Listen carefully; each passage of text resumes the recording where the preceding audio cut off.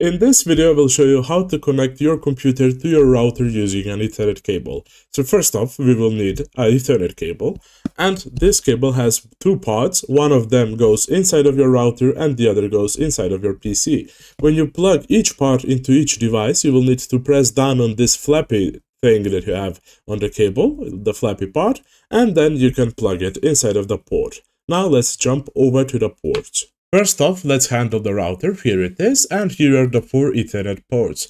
The next thing that you need to do is take your cable and plug it into one of the Ethernet ports. Be careful, you need to press down on the flappy part that we discussed, and that should be it on the router. Now we can move on to the computer. Here we are at the computer. We can look for the Ethernet port right there.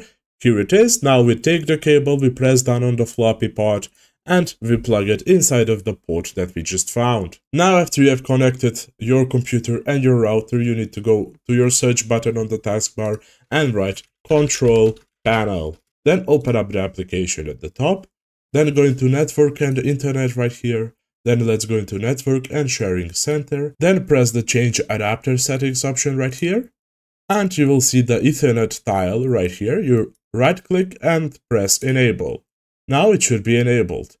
After you do this, if it still doesn't work, you can just press right click, then go into Properties, and make sure that you have checked this box right here next to Internet Protocol version 4. This must be checked. After you have checked that, you press the OK button, and now you can open up your browser to check if everything with your internet connection is fine.